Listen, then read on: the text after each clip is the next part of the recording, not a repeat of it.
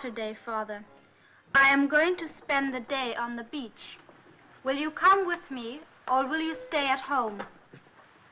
No, I shall be going to the office. I wish I could take the day off, but with me, business comes first. Will you come with me, Mother? No.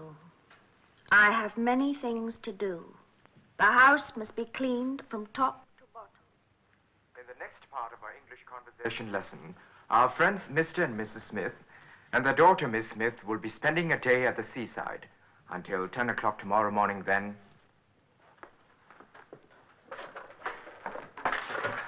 Tomorrow's script, Mr. Toy. Thank you. Tomorrow will be soon enough. How about cutting out, baby? I'll buy you a drink. Sorry, I've got some translation to do. Do not work too hard, Miss Kent, or you will strain your mind. Colonel Graves, please. Colonel Graves, Chantong here. I must talk to you right away. No, not at your office. I've got my family in Hankow to think of. Very well. At the surgery, the other doctor. In 10 minutes. I'll be back after rehearsal.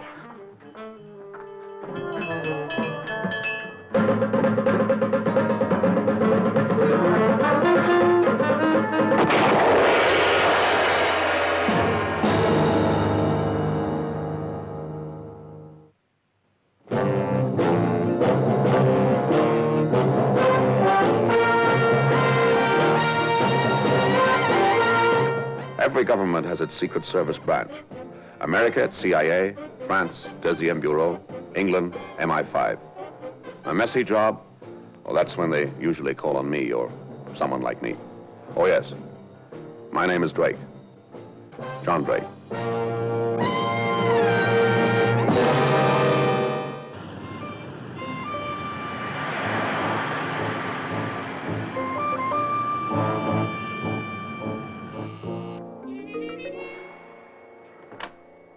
Good morning. I have an appointment. Yes, sir. With Dr. Jones or Dr. Singh? The other doctor. With the other doctor? Yes. Your name, sir? Drake. Please, come this way. Thank you. Come in. Mr. Drake to see you, sir. Thank you. Ah, Colonel. Hello, Drake. Oh, Bob. How are you? Glad to see you, John boy. Hey, doesn't bear thinking about, does it? Oh, it does, you know. Why the cloak and dagger stuff? Meeting you here? Yeah? Well, we're being especially cautious just now. We suspect that we've enemies in the camp. Really? If they find out that you're working for us, you won't get very far.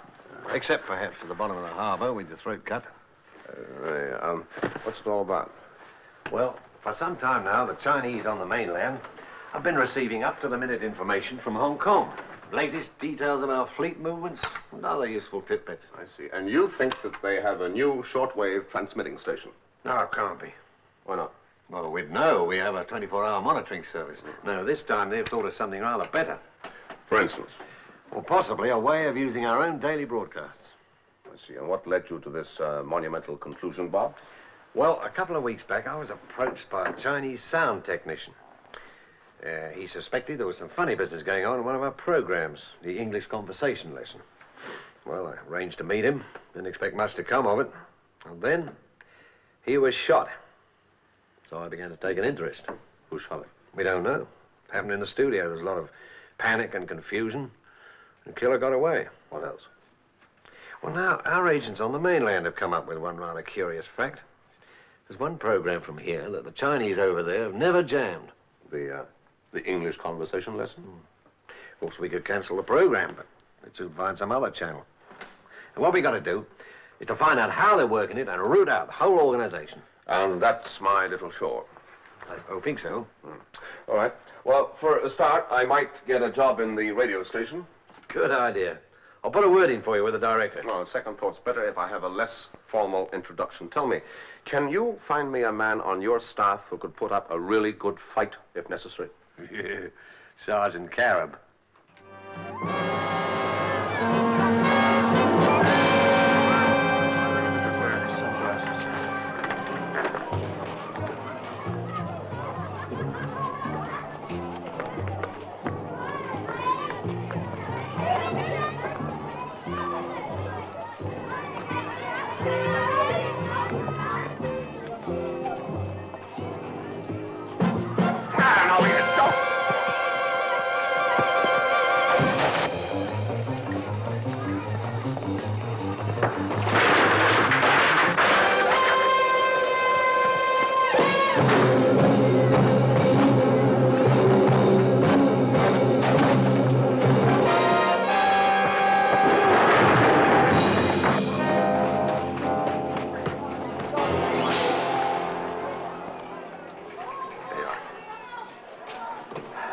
Thanks, man. Worth a drink? You haven't been here long, have you? No, long enough to work up a thirst.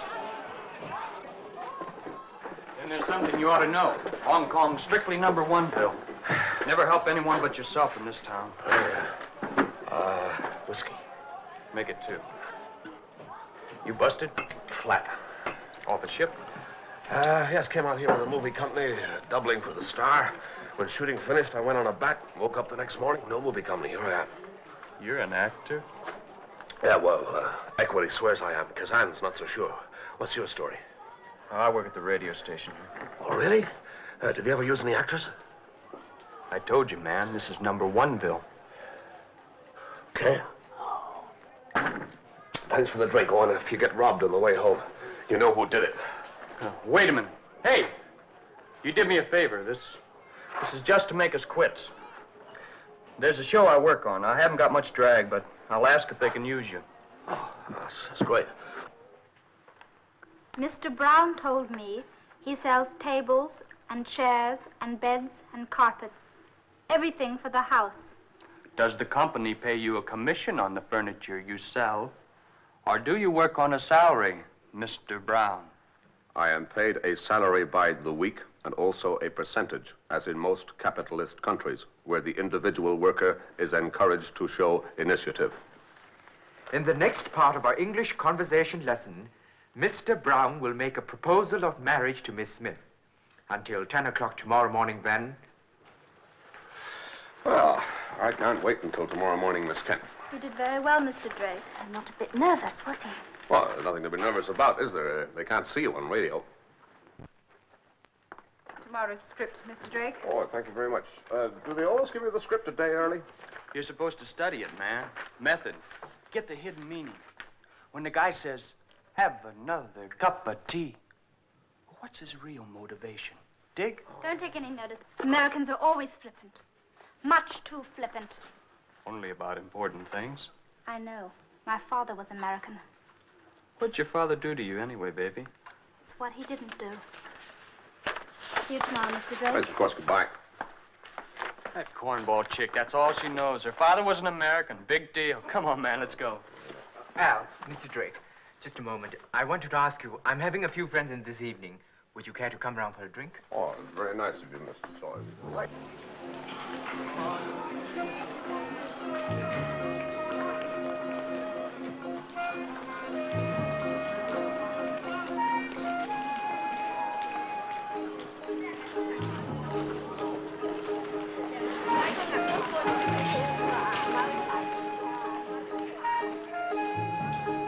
Carol, why are you following me? What do you think? You tell me. The work you're doing is very dangerous, Sahib. You may need me. Yes, but if they find me being protected by a bodyguard, they'll become suspicious, won't they? A nice thought, Carol, but no thanks. Well, we can eliminate the scriptwriter for a start because the scripts are prepared 2 or 3 days in advance, whereas the news that gets through to the mainland is right up to the minute. Do any of the actors make last-minute changes in their lines? No, they read them from the scripts just as they are. Unless, of course, it's the way they read them. You mean stressed words, that sort of thing? Yeah. That narrows the field down to the 3 actors on the show. And the producer, Mr. Toy. He makes the announcements.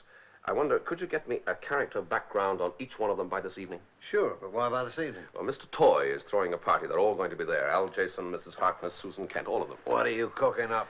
Well, it seems to me that we can't really know anything about the code until we discover who's sending it out, can we? I can't bring them all in. Good question. No. Chin Tongue's murder's enough reason for that. If you don't mind, Bob, leave it to me. Let me set the trap. Come into my parlor, set the fly to the spider. What kind of a trap? Well, I go to the party. I talk a lot.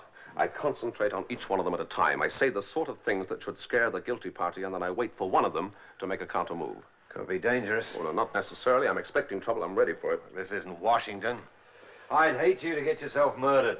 Oh, thanks. Appreciate that. Oh, we've known each other a long time, Drake.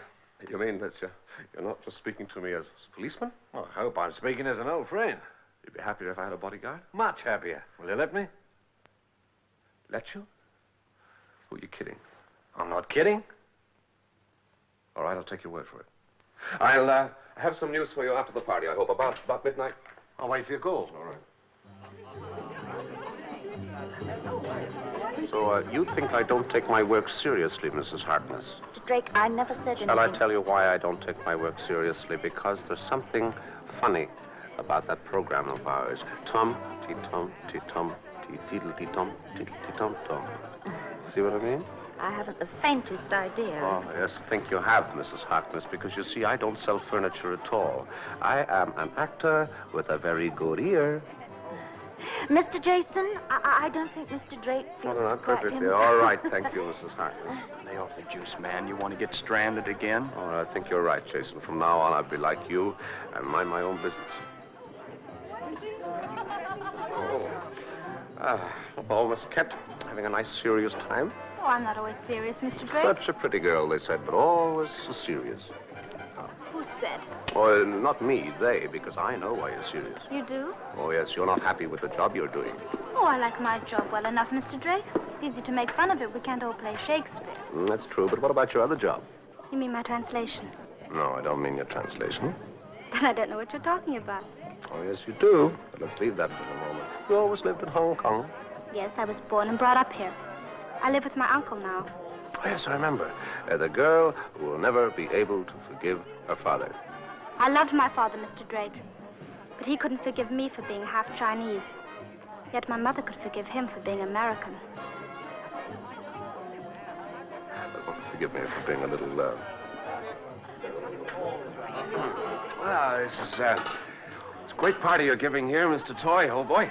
Thank you, Mr. Drake. I'm glad you could come. Oh, so am I, because as a matter of fact, I wanted the opportunity to have a little chat with you. I'm by way of being a friend of yours. Did you know that? I hope I have many European friends. Oh, no, he wasn't a European. Who do you mean? Well, he knew you. He was interested in you, passionately interested in you, but he had an accident. He got himself shot in the studio. Oh, Cheng Tung. Yeah, that's right. Oh, but there's no need to worry. You see, I'm the only person in the world who knows why he was so interested in you. Only person in the world. Excuse me. Good.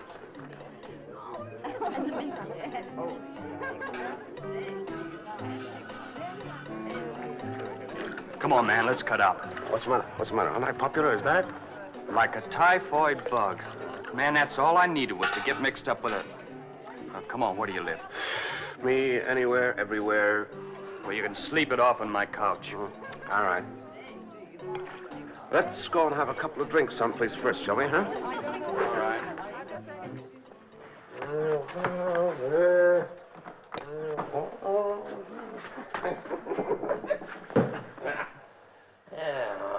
That's right. Help yourself.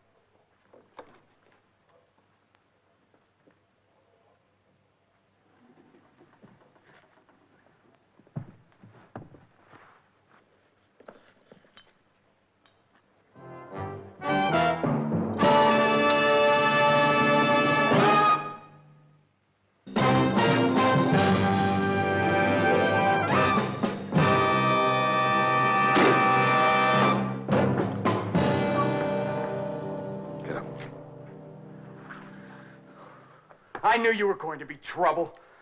It's the last time in my life I ever helped anyone. Right now, you better start thinking about helping yourself. I'm going to. I'm not saying a word. Every morning, they sent you the message to be transmitted. You coded it, and then you went through the lines in your script and picked out the words. I never even took the script home with me at night. No, that's right. You left it in the studio, didn't you? But when you picked it up in the morning, it was marked. The words to be emphasized for that day. Keep guessing. What'd you do with the old scripts? I gave them to the Salvation Army. I got rid of them fast. Do you think I'm stupid? Yes, frankly, I do. If you'd have been smart. Oh, Yes, would you get me 4, 5, 7, and 2, 1? If you'd have been smart, you'd have left when that unfortunate sound engineer, Chen Tung, discovered what you were doing. Man, I'm still alive, ain't I? Oh, yes, but you're going to be away for a long time. Hello? Colonel Graves, yes, hello. We're in Hotel La Paz, room 28. Yeah, thank you. Look, man, why are you trying to bug me? I haven't got anything to give you. You mean you don't know who any of them are? You have no contacts? About 3 months ago, I got a ring in the middle of the night. Do I want to earn some bread? Sure I do. So the next day, I leave the script at the studio. I'm in business. How do they pay you? Well, I get a letter from the post office every Friday. General delivery. Why do I want to ask any questions? It was like getting money from home. Then one night, they called me after Chin Tung got rubbed out. They didn't want me to get any sudden ideas. You mean they told you that they didn't want you to quit? Yeah. Why'd you try and kill me tonight? The way you were sounding off at that party, I had to do something to shut you up. I was the one that brought you in on this program. Someone might have thought that I'd leaked it all. Well, you know what this town's like. You can't tell a cowboy from an Indian. If they thought I'd crossed them, I couldn't walk down the street in broad daylight. You're quite a character, aren't you, Mr. Jason? What do they pay you, 100 a week? 150 American dollars. Man, I was starving to death on that cheesy program. Well, you won't have to worry about it anymore, because by the time that you get out, you'll be eligible for the old people's pension. Yeah? I'll be out in about 2 years. Home and dry. In good old New York. You want to bet? Yeah. Colonel, here he is. Al Jason. Attempted homicide, conspiracy, assault with a deadly weapon, conspiracy to commit treason, and, oh, I forgot, he murdered Chen Tung. Man, you know I didn't. Well, somebody did, and you're all that we've got. All right, come on, Buster. Look, man, I'm telling the truth. I got nothing to give you. What do you want from me? Deal the cards, I'll play. All right. You stay here tonight. Colonel, can you put a guard on him to make sure he doesn't make any phone calls? And tomorrow morning, you go along to the radio station. You'll pick up your script and read it in the studio exactly as you've always been doing. All right?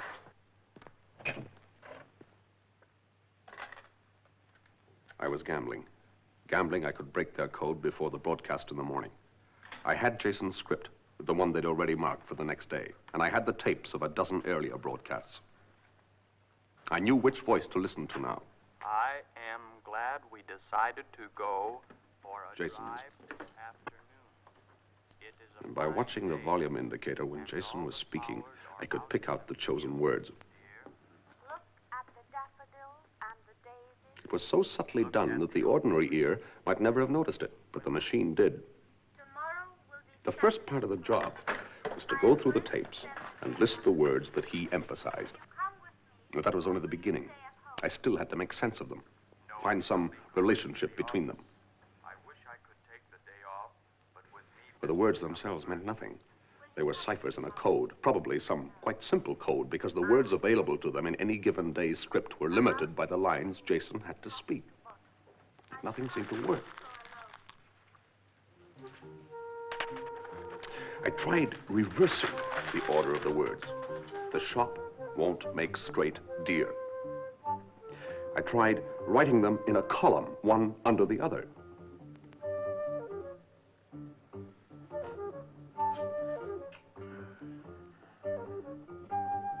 And then, suddenly, a name jumped out of the page at me. A name formed by the third letter of each word.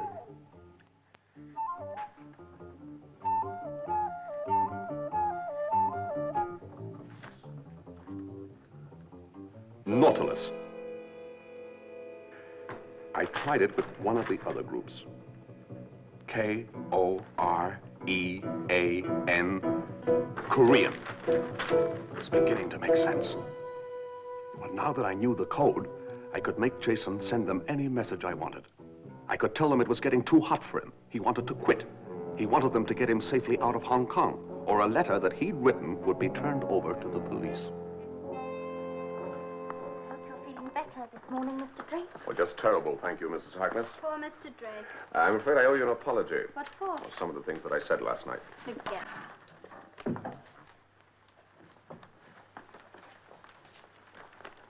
Silence, please. And now for the English conversation lesson. Mr. and Mrs. Smith are on the beach. The sea is very calm today, and the sun is shining so brightly. Where's our daughter, dear? It is a pity she did not come to the beach with us, instead of shutting herself up indoors. Drake, I wish you wouldn't insist on doing it this way. Can you think of any other way? Yeah. Yeah, that's right, man. Yeah, I sent you a message, man. Yeah, I want out. Any place you say, man. Yeah, I know it. Oh, listen, I wasn't kidding about that letter, you know. Okay, man. You know it? Yeah, I know where it is, but for heaven's sake, why didn't you let me take a dozen men and surround the place? It wouldn't do any good to know you were coming. You'd close your net, and you'd find nothing there but the night air. Well, let me just take a couple of men. No, better not. I'll tell you what, though. You can send one man, if you like. Good. Anyone special? How about the Indian? Sergeant Carib? That's right. Well, he put up a good fight when I caught him picking Jason's pocket, didn't he? All right. I'll have him follow you. And if I don't hear from you within 1 hour, I'm coming in. All right. With an armored car, if necessary. 23487.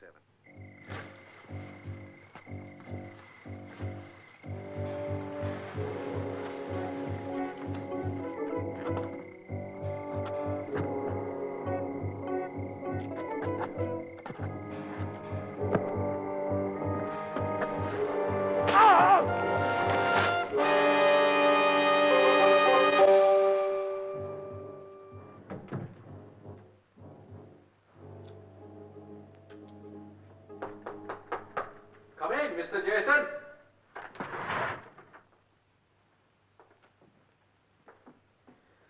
So, you want to quit? That's right. Haven't we paid you enough money? Oh, yes, you pay enough. Things are getting too hot for me. You will quit when we want you to. And I hope for your sake they'll never come to that. And now I should like to know, how did you manage to break our code? Well, nothing to it. Just a couple of hours juggling with the scripts. I see. Why did you do that? Natural curiosity. We'll have to teach you to restrain your curiosity. Hello, Miss Kent. This isn't Jason, it's Drake. He's working for Colonel Graves. Yes, I'm sorry. Jason was busy. I came instead. I hope you don't mind. Of course, there had to be somebody else at the radio station to get the scripts and mark them every night. I should have realized how much you hated Americans. It was very reckless of you to come here alone. Well, I didn't come alone. I brought one of my men with me. Sergeant Carib? He's not one of your men. He's working for me. No, he's not. Let him in. We'll see about that.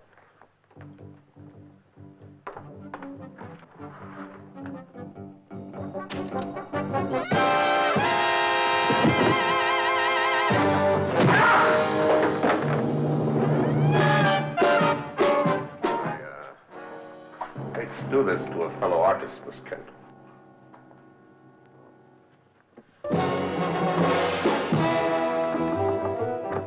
Come in. Well, why'd they let me out of the coop, man? Where are we going? Well, you kept your part of the bargain. Now we're keeping ours, Jason. We're taking you back to the States, home and dry. Stand trial. Thanks, man. Well, I'll be glad to get out of this lousy town anyhow.